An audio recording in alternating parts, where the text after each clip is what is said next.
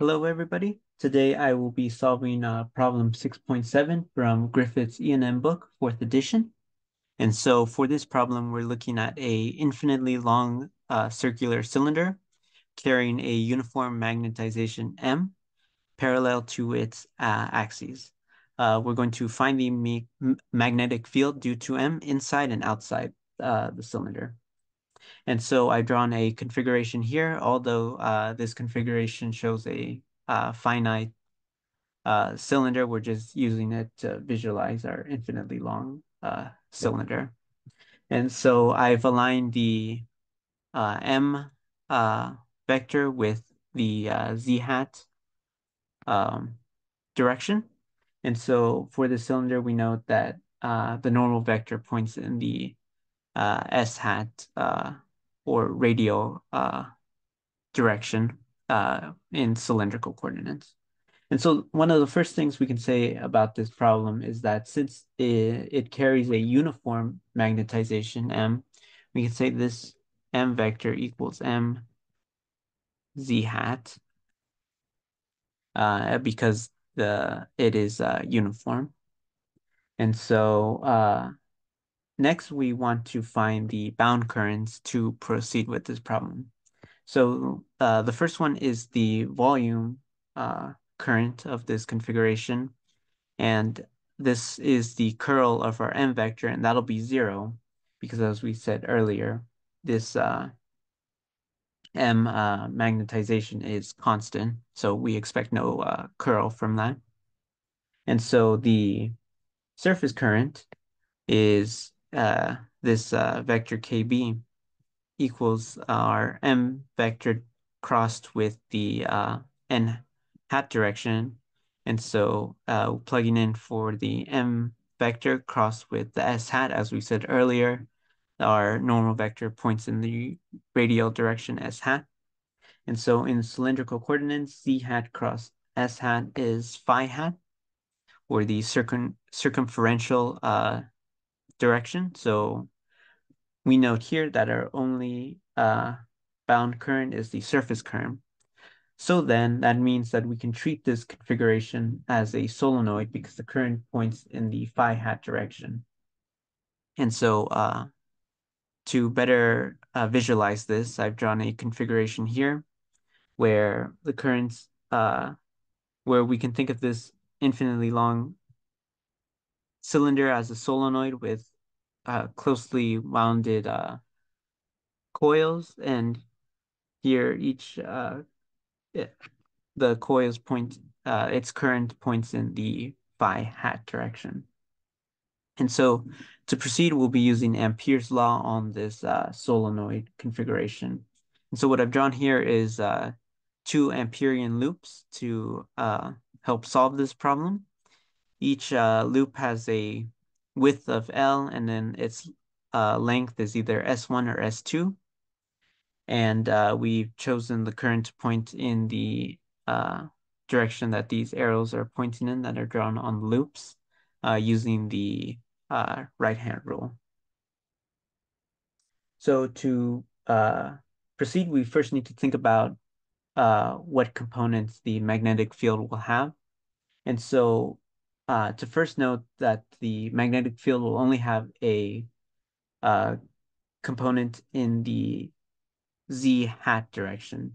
And so this comes from the fact that first there will be no circumferential component or phi in the phi hat direction. So B phi will equal 0. And this is because the current is already pointing in the phi hat direction. And from the Biot-Savart law, our current crossed with the uh, differential length that we choose in the phi hat direction will be parallel. And so that cross product will equal 0. And then there will be no radial component, so there will be no B S component. That'll be 0, because thinking about this problem, if we were to flip the direction of the current, this would imply flipping the B field. But we can achieve flipping the current by flipping the solenoid upside down, which will change the current direction, but that doesn't mean logically that the B field's component will direction will change. So that means that there can be no radial component for our magnetic field. So the only component left is BZ. And so we'll find that using Ampere's law. So to apply Ampere's law on the first loop, we first note that Ampere's law states that it is the closed integral of the magnetic field vector dotted with the infinitesimally small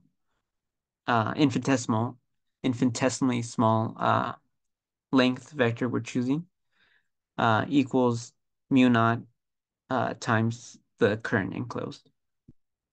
And so we have 4 different components for our loop here that we've chosen: this left, top, right, and bottom components to our loop. So we can break our integral into 4 different integrals.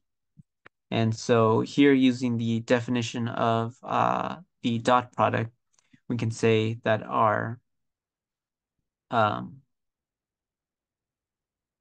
integrals will be the magnitude of the magnetic field times dl cosine of the angle between them. And so we note that dl, at least for the left and right sides, their angle between them will be 90 degrees because we know B has to point in the z hat direction and dl will be pointing in the z hat direction. And so their angle will be 0 degrees. And that for the top and bottom portions of these loops, the angle between them will be 90 degrees as from the configuration. And so cosine of 90 is 0. So these 2 integrals will be 0. And then solving the remaining integrals, we have using S1 for the distance to the outside field. We have B inside times L, because the magnetic field for this portion will be different for the loop outside. So B inside times L plus B outside, and then to identify it, it'll be 1 because our loops are different lengths, S1 and S2, equals mu naught, and then I enclosed. And then just to separate out B outside, we do some mathematical algebra here. And so we get this equation right over here for B outside 1. And so the same steps follow for the second Amperian loop in green, where S2 is the length of that Amperian loop. And so then, now using S2 for distance of the second loop, B inside times L plus B outside 2L equals mu naught times the current enclosed. And B inside, it'll be the same for both equations. The magnetic field is inside the solenoid will be the same. And so doing as we did before, we separate, we want to isolate B outside. And so it equals to this equation, but if we note immediately, this also equals B outside 1. So from above right here. So they both equal to the same thing. So that must mean that B outside is a constant value. And so further, some boundary conditions for this solenoid are that as B outside, as S tends to infinity, we expect the magnetic field to equal 0. And so because B outside is a constant, it must be 0 overall. So B outside equals 0. So that leaves us with the following equation: B inside times L equals mu naught times the current enclosed minus B outside L. And this comes from simply moving this to the other side. And so that will equal 0, as we just noted above. And so our equation then becomes B inside the magnetic field inside the solenoid equals mu naught times I enclosed over the width of our Amperian loop L. And so to note, KB is also can also be thought of as the derivative of I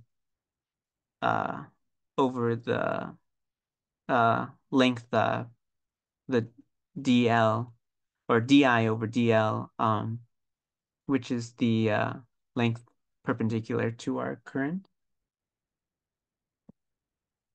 And so solving this, I enclosed equals KB times DL, and that integral is just simply KB times L. And so we can substitute this back in here. So going back, B inside is mu naught times KB L over L. And so the L's cancel out.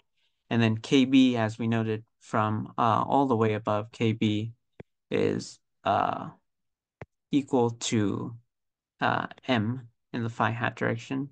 So we're taking its magnitude here. So it'll simply be mu naught M.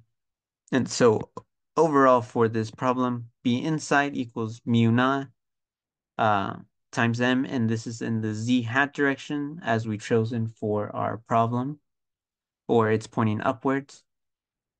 And then B outside is simply 0. And so I hope you enjoyed this solution, and thank you so much for listening.